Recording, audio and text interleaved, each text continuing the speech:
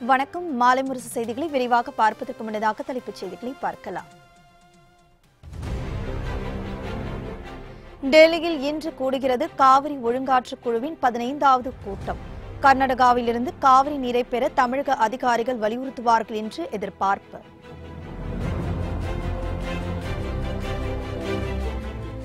San பிரான்சிஸ்கோவில் Tesla car உற்பத்தி தொழிற்சாலையை பார்வையிட்டார் முதலமைச்சர் பழனிசாமி. தமிழகத்தில் கார் தொழிற்சாலையை தொடங்குமாறு அழைப்பு.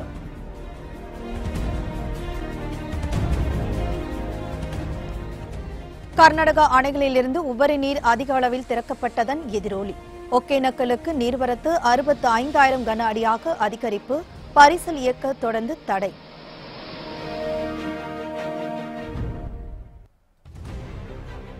கல்வி என்பது நாட்டின் மொத்த உள்நாட்டு உற்பத்தியை போன்று முக்கியமானது. ஜிடிபி குறித்து மறைமுகமாக விமர்சித்தார் முன்னாள் குடியரசுத் தலைவர் பிரணாப் முகர்ஜி.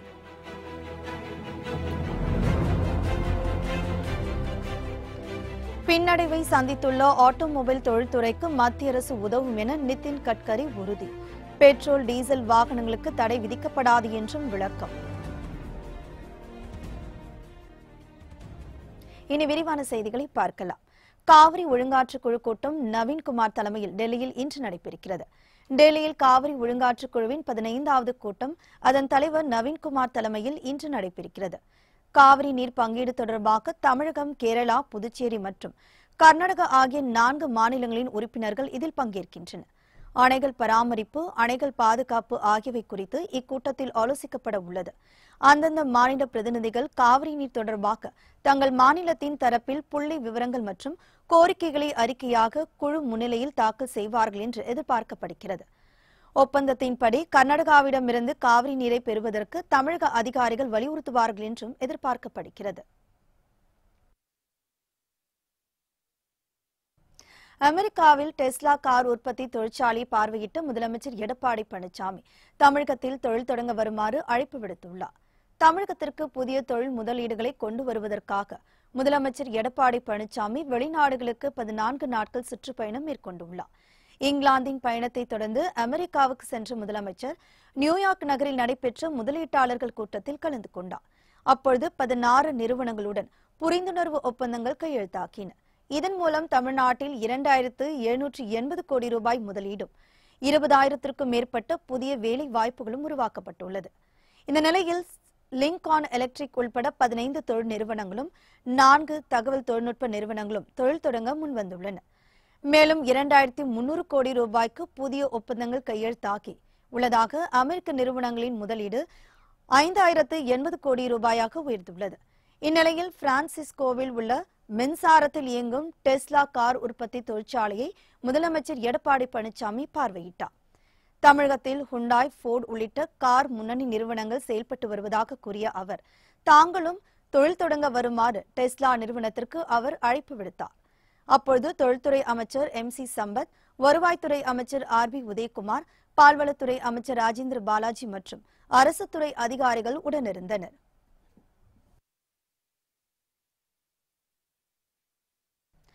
டெல்லி திஹா சிறையில் அடைக்கப்பட்டுள்ள ப. சிதம்பரத்திற்கு விதிக்கப்பட்டுள்ள கட்டுப்பாடுகளும் சலுகைகளும் குறித்து தகவல்கள் வெளியாகியுள்ளன.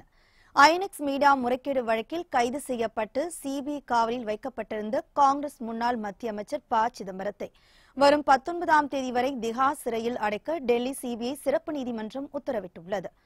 திஹா சிறையில் சிதம்பரம் 7ஆம் எண் சிறையில் அடைக்கப்பட்டுள்ளார். சிறை எண் 7இல் 600 முதல் 700 கைதிகள் அடைக்கப்பட்டுள்ளனர். இந்த சிறையில் உள்ள தனி அறைக்குள் தான் சிதம்பரம் அடைக்கப்பட்டுள்ளார். பொதுவாக இந்த அறை பொருளாதார குற்றம் புரிந்தவர்கள் அடைக்கப்படும் அறையாகும். இசட் பிரிவு பாதுகாப்பு அளிக்கப்பட்டிருந்தாலும் பாதுகாப்பு காரணங்களுக்காக CCTV கேமரா மூலமும் சிதம்பரம் அறை கண்காணிக்கப்படுகிறது. நீதிமன்றத்தில் வழக்கறிஞர் கபில் சிபில் கேட்டுக்கொண்டதன் பேரில் இசட் பிரிவு பாதுகாப்பு, தனி அறை, கட்டில், வெஸ்டர்ன் ஸ்டைல் கழிப்பறை வசதிகள் நீதிமன்றம் அனுமதி அளித்துள்ளது. முதல் நாள் இரவான நேற்று சிதம்பரத்திற்கு காய்கறிகள் மற்றும் பருப்புடன் ரொட்டிகள் வழங்கப்பட்டுள்ளது.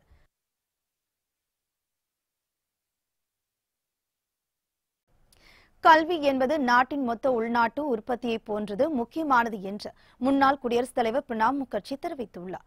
ஆசிரியர் தின விழாவை முன்னிட்டு டெல்லியில் துணை முதல்வர் மணீஷ் சிசோடியாவின் ஷிஷா என்ற புத்தகத்தின் வெளியீட்டு விழா நடைபெற்றது. இவ்விழாவில் முன்னாள் குடியரசுத் தலைவர் பிரணாப் முகர்ஜி, முதலமைச்சர் அரவிந்த் கெஜ்ரிவால் கலந்து கொண்டனர். விழாவில் புத்தகத்தை வெளியிட்டு பேசிய பிரணாப் முகர்ஜி, இன்று உலகம் மொத்த உள்நாட்டு உற்பத்தி எனும் ஜிடிபி பற்றி மட்டும் பேசவில்லை, அதற்கு முக்கிய அடித்தளமான கல்வியை வலியுறுத்துகிறது என்று குறிப்பிட்டார். மேலும் சாதாரண ஆசிரியர்கள், கல்வி பயிற்சியாளர்கள் மற்றும் அறிஞர்களுக்காக சிஷா என்ற புத்தகத்தை மனிஷ் சிசோடியா எழுதியிருப்பதாக பாராட்டு தெரிவித்த அவர், டெல்லி அரசின் கல்வி அமைச்சராக சிசோடியாவின் அனுபவங்களை அடிப்படையாக கொண்டு எழுதப்பட்டதால் இந்த புத்தகம் முக்கியமானது என்றும் கூறினார். அதைத் தொடர்ந்து பேசிய முதலமைச்சர் அரவிந்த் கெஜ்ரிவால், கடந்த 5 ஆண்டுகளில் டெல்லியில் கல்வித்துறையில் மேற்கொள்ளப்பட்ட பணிகள் முழு நாட்டையும் உலகத்தையும் கவனிக்க வைத்ததாகும். இது ஒரு புரட்சிக்கு குறைவானது அல்ல என்று பலர் கூறுவதாகவும் தெரிவித்தார்.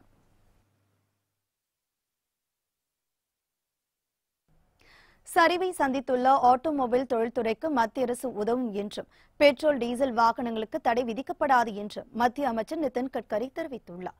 டெல்லியில் வாகன உற்பத்தியாளர்கள் அமைப்பின் வருடாந்திர மாநாடு நடைபெற்றது.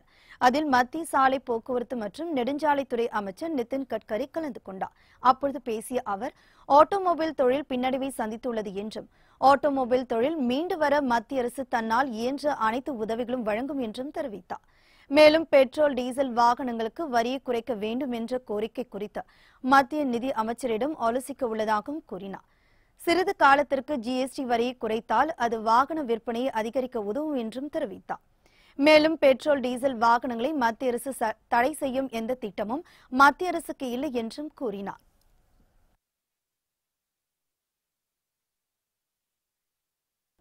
மசூத் அசார், ஹபீஸ் சையத் உள்ளிட்ட 4 பேரை பயங்கரவாதிகளாக மத்திய அரசு அறிவித்ததற்கு அமெரிக்கா ஆதரவு தெரிவித்துள்ளது.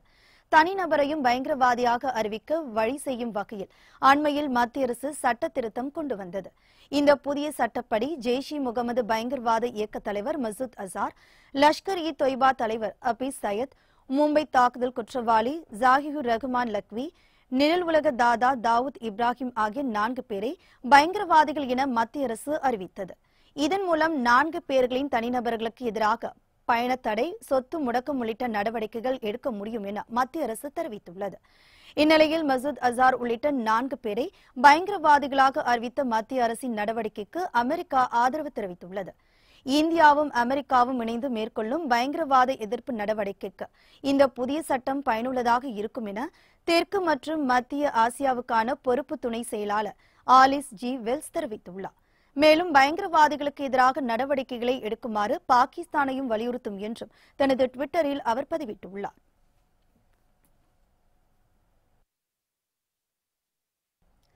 ரஷ்யாவில் பிரதமர் நரேந்திர மோடி அதிகாரிகளுடன் போட்டோ எடுப்பதற்கு சொகுசான சோஃபாவை தயாரித்து நாற்காலியில் அமர்ந்து புகைப்படம் எடுத்துக்கொண்ட வீடியோ வைரலாகி வருகிறது. அரசுமுறை பயணமாக ரஷ்யா சென்று வந்த பிரதமர் நரேந்திர மோடியை விளாடிவோஸ்டோக் நகரில் புகைப்படம் எடுப்பதற்காக அதிகாரிகள் வரவேற்றனர். போட்டோ எடுப்பதற்காக பிரதமர் மோடிக்கு வெள்ளை நிற சொகுசு சோஃபா போடப்பட்டிருந்தது. ஆனால் இதனை வேண்டாம் என்று தவிர்த்த மோடி, அதிகாரிகள் அமர்வதற்காக போடப்பட்ட நாற்காலியை தனக்கும் போடும்படி கேட்டுக்கொண்டார். பின்னர் சாதாரண நாற்காலியில் அமர்ந்து மோடி புகைப்படம் எடுத்துக்கொண்டார்.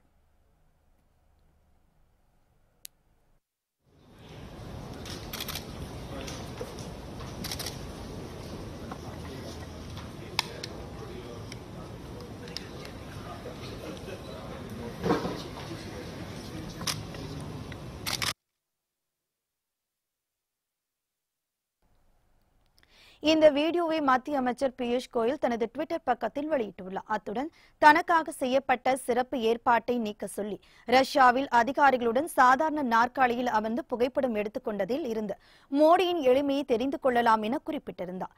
இது தொடர்பான போட்டோக்களும் வீடியோவும் இணையதளத்தில் வைரலாகி வருகிறது.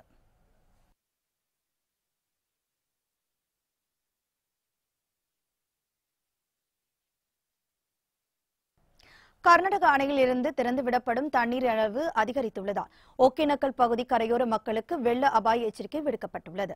காவிரி நீர்பிடிப்பு பகுதியில் பெய்து வரும் கனமழை காரணமாக கர்நாடகாவில் உள்ள கபினி அணையிலிருந்து 20,000 கன அடியும், கிருஷ்ணராஜசாகர் அணையிலிருந்து 45,000 கன அடி தண்ணீரும் வெளியேற்றப்பட்டு வருகிறது.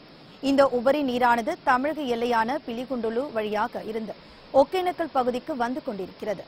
ஒகேனக்கல் பகுதிக்கு 50,000 கன அடி தண்ணீர் வந்து கொண்டிருப்பதால் அப்பகுதி மக்களுக்கு வெள்ள அபாய எச்சரிக்கை விடுக்கப்பட்டுள்ளது.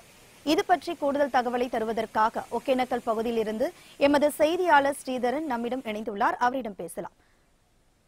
வணக்கம் ஸ்ரீதரன். ஒகேனக்கல் பகுதியில் வெள்ள அபாய எச்சரிக்கை விடுக்கப்பட்டுள்ளது என மாவட்ட நிர்வாகம் தரப்பில் கூறப்பட்டுள்ளது. தற்போது அங்கு என்ன நிலைமை? அங்கு வரும் நீரின் அளவு இன்று அதிகரித்துள்ளதா?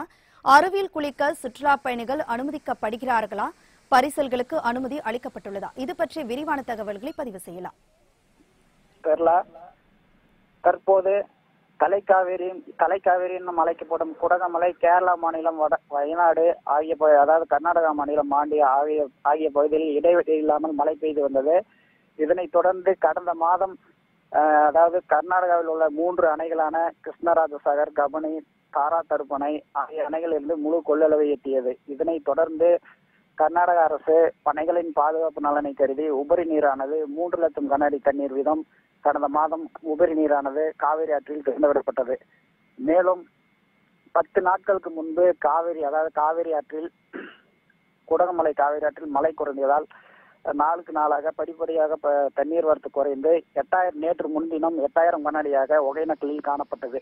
மேலும் தற்போது 3 நாட்களாக குடகமலை, கேரளா மாநிலம் வயநாடு, மாண்டியா ஆகிய பகுதிகளில் தொடர்ந்து மழை பெய்து வருவதால் அதாவது உபரி நீராக கர்நாடக அரசு அணைகளின் பாதுகாப்பு நலனை கருதி உபரி நீரானது தமிழகத்திற்கு 85,000 கன அடியாக திறந்துவிடப்பட்டுள்ளது.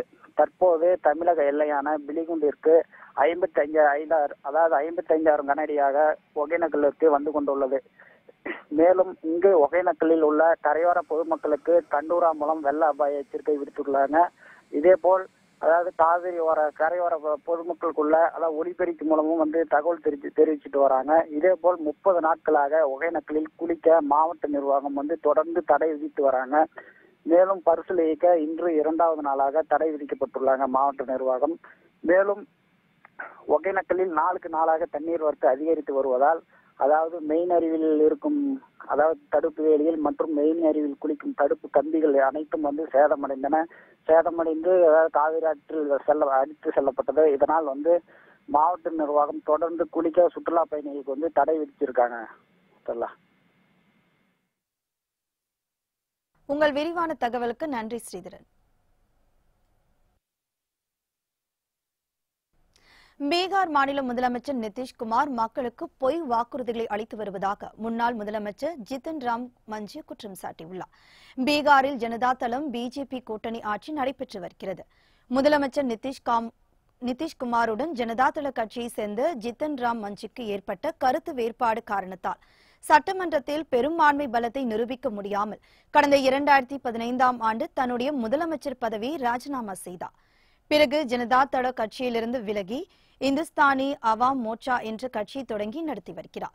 இதனிடையே தற்போது பீகார் முதலமைச்சர் நிதிஷ்குமார் மக்களுக்கு பொய்யான தகவல்களையும் பொய் வாக்குறுதிகளையும் வழங்கி வருவதாக ராம் மஞ்சி குற்றம் சாட்டியுள்ளார்.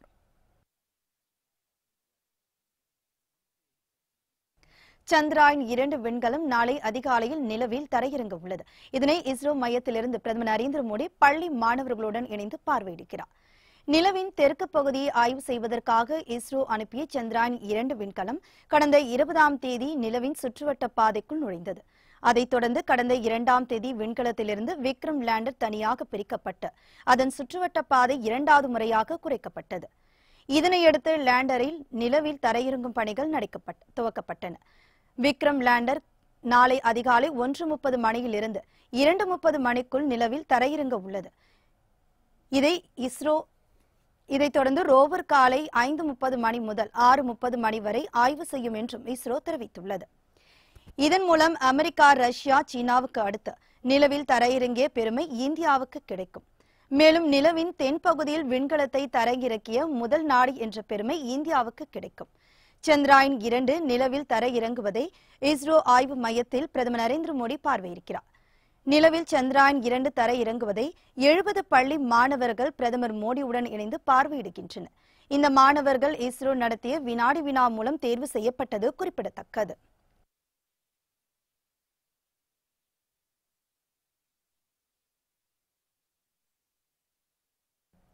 சுற்றுலா செல்ல தகுந்த நாடுகள் பட்டியலில் உலக அளவில் இந்தியா 34வது இடத்தில் உள்ளது என உலக பொருளாதார மன்ற அறிக்கை தெரிவித்துள்ளது. ஒரு நாட்டின் வளர்ச்சி மற்றும் சுற்றுலாத்துறையின் நிலையான வளர்ச்சிக்கு உதவும் காரணிகள் மற்றும் கொள்கைகளின் தொகுப்பை உலக பொருளாதார மன்றம் அளவெடுக்கிறது. அதன்படி சமீபத்திய பயண மற்றும் சுற்றுலா போட்டித்திறன் அறிக்கையில் சுற்றுலா செல்ல தகுந்த நாடுகள் பட்டியலில் இந்தியா 6 இடங்கள் முன்னேறி 34வது இடத்தில் உள்ளது. அந்த அறிக்கையில் 140 நாடுகளின் ஒப்பீடுகள் தரவரிசையில் பதப்படுத்துள்ளன. இதில் ஸ்பெயின் நாடு முதல் இடத்தை பிடித்துள்ளது. மேலும் பிரான்ஸ், ஜெர்மனி, ஜப்பான், அமெரிக்கா உள்ளிட்ட நாடுகள் அடுத்தடுத்த இடத்தை பிடித்துள்ளன. எனினும் இந்தியா இன்னும் அதன் சுற்றுச்சூழல், சுற்றுலா சேவை உள்கட்டமைப்பு மற்றும் சுற்றுச்சூழல் நிலைத்தன்மை ஆகியவற்றை மேம்படுத்த வேண்டும் என்று அந்த அறிக்கையில் கூறப்பட்டுள்ளது. இந்த தரவரிசை பட்டியலில் பாகிஸ்தான் 121வது இடத்தில் உள்ளது குறிப்பிடத்தக்கது. நடிகர் கமலஹாசன் சினிமாவுக்கு வந்து 60 ஆண்டுகள் ஆனதை நினைவு கூறும் வகையில் அவர் பெயரில் இணையதளம் ஒன்று துவங்கப்பட்டுள்ளது. தமிழ் சினிமாவில் 1960ஆம் ஆண்டில் களத்தூர் கண்ணம்மா திரைப்படம் மூலம் குழந்தை நட்சத்திரமாக அறிமுகமானவர் நடிகர் கமலஹாசன். அவர் தொடர்ந்து பல சாதனைகளை படைத்து பத்மஸ்ரீ, பத்ம பூஷன் உள்ளிட்ட விருதுகளை பெற்றுள்ளார். அவர் சினிமாவுக்கு வந்து 60 ஆண்டுகள் ஆனதை கொண்டாடும் வகையில் kamalhasan.com என்ற பெயரில் இணையதளம் ஒன்று துவங்கப்பட்டுள்ளது. இந்த இணையதளத்தை நடிகர் சூர்யா துவக்கி வைத்தார். இதுகுறித்து பேசிய நடிகர் சூர்யா, கமல் நடிக்க வந்து 60 ஆண்டுகள் ஆனதை குறிப்பிடும் வகையில் உருவான இந்த இணையதளத்தை ஒரு ரசிகனாக இருந்து ரசிக்கிறேன் என தெரிவித்தார். தூத்துக்குடி அருகே ஸ்டெர்லைட் நிறுவனத்தின் நலத்திட்டங்களுக்கு எதிர்ப்பு தெரிவித்து அப்பகுதி மக்கள் விடிய போராட்டம் நடத்தினர். தூத்துக்குடியில் கடந்த ஆண்டு ஸ்டெர்லைட் ஆலைக்கு எதிராக நடந்த போராட்டத்தின் போது துப்பாக்கியால் சுடப்பட்டு 10க்கும் மேற்பட்ட மக்கள் உயிரிழந்தனர். இதனையடுத்து மூடப்பட்ட ஸ்டெர்லைட் ஆலையை மீண்டும் திறக்க கோரிய வழக்கு சென்னை உயர்நீதிமன்றத்தில் நிலுவையில் உள்ளது. இந்நிலையில் பண்டாரம்பட்டி, குமரரெட்டியபுரம் உள்ளிட்ட சில கிராமங்களுக்கு ஸ்டெர்லைட் நிறுவனம் சார்பில் 6 அம்ச நலத்திட்ட உதவிகள் வழங்க நடவடிக்கை எடுக்கப்பட்டிருப்பதாக கூறப்படுகிறது. இதனை அறிந்து ஆத்திரமடைந்த கிராம மக்கள் ஊரின் நடுவே உள்ள பொது திடலில் திரண்டு இரவு முழுவதும் போராட்டத்தில் ஈடுபட்டனர். ஸ்டெர்லைட் ஆலைக்கு நாங்கள் 100 நாள் போராடி நாங்கள் 15 பேரை இழந்தோம். இப்போ பழையபடியும் ஸ்டெர்லைட் ஆலையை வந்து நம்ம அரசு வந்து நிரந்தரமாக மூடி வச்சிருக்கு. ஆனால் மூடின ஆலைக்கு அவன் எதுக்கு இவ்வளோ நலத்திட்டங்கள் செய்கிறான்னு தெரியல. நலத்திட்டங்கள் செஞ்சு ஊரில் வந்து பிரச்சனையை உண்டாக்குறது, ஜாதி கலவரத்தை உண்டாக்குறது, மத கலவரத்தை உண்டாக்குறது, ஒரே ஜாதியை பிரிக்கிறது, இந்த வேலையை பண்ணிக்கிட்டு இருக்காங்க. ஏன் வேலை பார்க்குறாதவங்களுக்கு இந்த பண்டாரம்பட்டி கிராமத்தில் இனிமேல் எந்த விதமான நலத்திட்டமும் அவன் செய்யக்கூடாது. நலத்திட்டம் எங்களுக்கு தேவை கிடையாது. இந்த ஆலைக்கு வந்து நீ கையெழுத்து போடுறதுக்கு சம்பளம் கொடுக்கறதுல இருந்து இந்த ஊருக்கு செய்த நலத்திட்டங்கள் அவ்வளோத்தையும் வந்து நீ நிறுத்தி ஆகணும். இல்லையானா நாங்க வந்து ஆலைக்கு முன்னாடி இருக்க கோட்ரஸ்ல வந்து இனிமே நீ உள்ள வச்சு நீ வேலை பார்த்தா வெளியே ஆலைக்கு முன்னாடி நாங்க கூடுவோம். ஈரோடு மாவட்டம் அந்தியூரில் நடைபெற்ற விநாயகர் சிலை ஊர்வலத்தில் ஏராளமான பக்தர்கள் கலந்து கொண்டனர். ஈரோடு மாவட்டம் அந்தியூரில் இந்து முன்னணி சார்பில் விநாயகர் சதுர்த்தியை முன்னிட்டு 50க்கும் மேற்பட்ட விநாயகர் சிலைகள் பிரதிஷ்டை செய்யப்பட்டிருந்தது. இதனைத் தொடர்ந்து 3 நாட்களாக விநாயகர் சிலைக்கு சிறப்பு பூஜைகள் செய்யப்பட்டு மேளதாளங்களுடன் ஊர்வலமாக அணிவகுத்து சென்றது. இந்த ஊர்வலமானது அந்தியூர் பேருந்து நிலையத்தில் துவங்கி முக்கிய சாலைகள் வழியாக ஊர்வலமாக சென்று பவானி ஆற்றில் கரைக்கப்பட்டது. இந்த ஊர்வலத்தில் பவானி காவல் துணை கண்காணிப்பாளர் தலைமையில் 200க்கும் மேற்பட்ட போலீசார் பாதுகாப்பு பணியில் ஈடுபடுத்தப்பட்டனர். வேலூர் மாவட்டம் ஆற்காடு மற்றும் அதன் சுற்றுவட்டார பகுதிகளில் விநாயகர் சதுர்த்தியை முன்னிட்டு ஆங்காங்கே விநாயகர் சிலைகள் பிரதிஷ்டை செய்யப்பட்டு பொதுமக்கள் வழிபாடு செய்து வந்தனர். இந்த நிலையில் 3 நாட்களாக விநாயகர் சிலைகளுக்கு பூஜைகள் செய்யப்பட்டு ஊர்வலமாக கொண்டு செல்லப்பட்டது. முக்கிய சாலைகள் வழியாக வாகனங்கள் மூலம் 100க்கும் மேற்பட்ட விநாயகர் சிலைகள் கொண்டு சென்று நீர்நிலைகளில் கரைக்கப்பட்டது. இதேபோன்று நீலகிரி மாவட்டம் குன்னூரில் ஊர்வலமாக எடுத்து செல்லப்பட்ட 75க்கும் மேற்பட்ட விநாயகர் சிலைகள் அங்குள்ள லாஸ் பால்ஸ் நீர்வீழ்ச்சியில் கரைக்கப்பட்டன. இந்த ஊர்வலத்தில் திருநங்கைகள், குழந்தைகள், பெண்கள் என 1000க்கும் மேற்பட்டோர் கலந்து கொண்டு ஆடிப்பாடினர். இதேபோல் வேலூர் மாவட்டம் திருப்பத்தூர் நகர் பகுதியில் 100க்கும் மேற்பட்ட விநாயகர் சிலைகள் பலத்த போலீஸ் பாதுகாப்புடன் ஊர்வலமாக எடுத்து செல்லப்பட்டன. இதனையடுத்து அங்குள்ள தென்பெண்ணை ஆற்றில் விநாயகர் சிலைகள் அனைத்தும் கரைக்கப்பட்டன. இதனைத் தொடர்ந்து ஊர்வலத்தில் பங்கேற்ற பொதுமக்களுக்கு அன்னதானம் வழங்கப்பட்டது.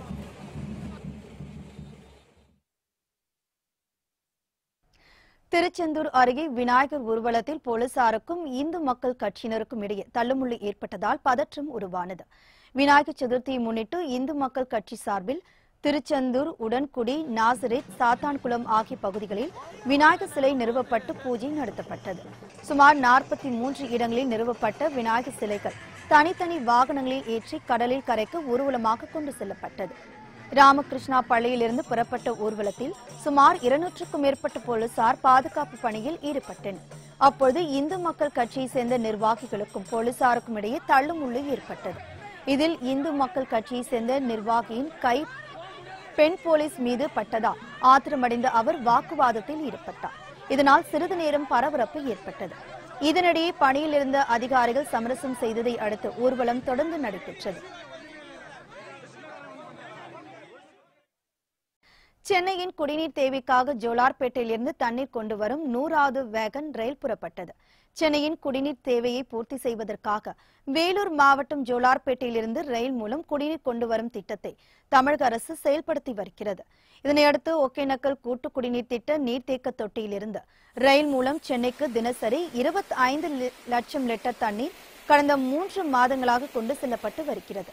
இந்நிலையில் சென்னைக்கு குடிநீர் கொண்டு செல்லும் 50 வேகன் கொண்ட 100வது ரயில் ஜோலார்பேட்டையில் இருந்து புறப்பட்டது. இதனையொட்டி ரயில் நிலையத்தில் நடைபெற்ற நிகழ்ச்சியில் ஊழியர்கள் அனைவருக்கும் இனிப்புகள் வழங்கப்பட்டன.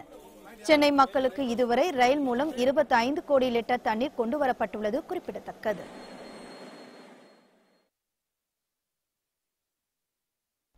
பொள்ளாச்சி அருகே ஓட்டுநரின் கட்டுப்பாட்டு இழந்த லாரி சாலையின் சென்டர் மீடியனில் ஏறியதில் அதிலிருந்த 1 லட்சம் மதிப்புள்ள முட்டைகள் சேதமடைந்தன.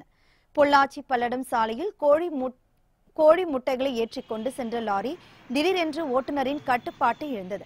இதில் சாலையின் சென்டர் மீடியனில் லாரி ஏறியது. எனினும் லாரியில் இருந்த ஓட்டுநர் மற்றும் கிளீனர் அதிர்ஷ்டவசமாக உயிர் தப்பினர். ஆனால் லாரியில் ஏற்றி வந்த 1 லட்சம் ரூபாய் மதிப்பீட்டிலான முட்டைகள் சேதமடைந்தன. இந்த விபத்து குறித்து போலீசார் விசாரணை மேற்கொண்டு வருகின்றனர்.